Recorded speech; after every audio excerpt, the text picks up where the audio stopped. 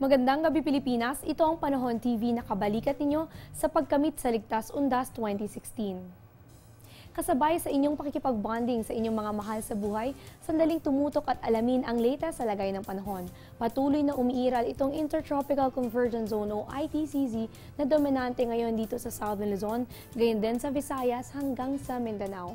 Ngayong unang araw ng Nobyembre, patuloy nating binabantayan ang isang low pressure area na huling namataan sa layong 525 kilometers east-northeast ng Hinatuan, Surigao del Sur. At ito nga ay nakapaloob dito sa Intertropical Convergence Zone. Dahil dito, asahan ang mahina hanggang katamtamang pag-ulan o pagkidlat-pagkulog dito sa Bicol Region, Visayas, Mindanao, pati na rin ang probinsya ng Mimaropa, gayon din ang Calabarzon.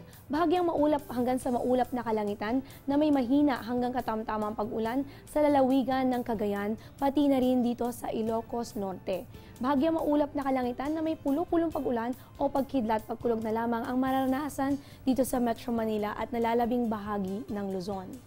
Dahil maulan ang malaking bahagi nitong ating bansa, huwag pong kakalimutan ang pagdadala ng payong lalo na sa mga lalabas pa lamang ng bahay papunta sa sementeryo.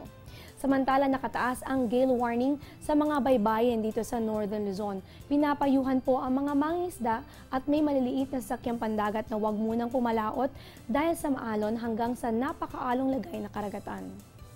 Para sa mga nag-extend ng long weekend at nakaplano for adventures, alamin muna natin ang magiging lagay ng panahon sa mga susunod na 3 araw.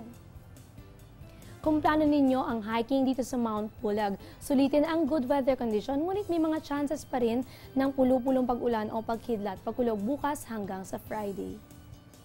Check naman natin sa mga mamamasyal sa malls dito sa Metro Manila, good weather condition, ngunit maging handa pa rin sa isolated rain showers or thunderstorms bukas until Friday. Check natin dito sa Cebu na kung magiging maulan po ang lagay ng panahon, kaya doble ingat po, lalong-lalo na sa inyong paglabas ng bahay. Ito ay mararanasan simula bukas hanggang sa Biyernes. Punta naman tayo dito sa Davao, agwat ng temperatura ay nasa pagitan ng 22 hanggang sa 31 degrees Celsius. Asahan din po ang maulan na panahon hanggang sa Friday. Panghuli naman natin sa Zamboanga City, epekto nga nitong ITCZ ang maulan na panahon na magpapatuloy hanggang sa Biyernes. Agwat ng temperatura ay nasa pagitan ng 23 hanggang sa 30 degrees Celsius. Huwag po kayong aalis, balitang astronomiya ating alamin sa aming pagbabalik. Teng, ang package.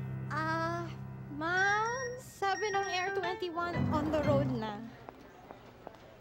Ano, Teng? Ang package. Ma'am, sabi ng Air 21 na receive na. Okay, very good. Basta padala, sagot ka ng Air 21. May real-time delivery updates via text para worry-free ka. Teng, ang package, napadala mo na? Yes, ma'am, sa Air 21. Sa Air 21, sagot ko, padala mo. Gawing mas memorable ang inyong undas ngayong taon at isamang kuhanan ng pictures ang ating buwan na ngayong gabi ay nasa waxing crescent moon phase. Tinatawag din itong young moon na madalas na nakikita sa kanlurang bahagi pagkatapos ng sunset. Sa ganitong phase, ang mundo, buwan at araw ay halos nakalinya sa kalawakan. Ito rin ay nasa apogee position kung saan ang buwan ay nasa may pinakamalayong distansya sa mundo, kaya naman nagdudulot ito ng mas mababang tidal variations o yung laki ng tubig sa dagat.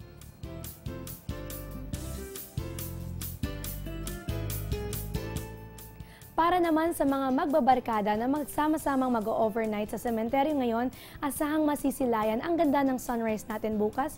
Ito ay sa ganap na 5:52 ng umaga, habang ang sunset naman natin ay 5:27 ng hapon. At yan muna ang latest mula rito sa Pag-asa. Para sa Panahon TV, ako po si Eunice Juntayas, nagpapaalalang sa anumang panahon, maging mapagpala sa iyong kapwa.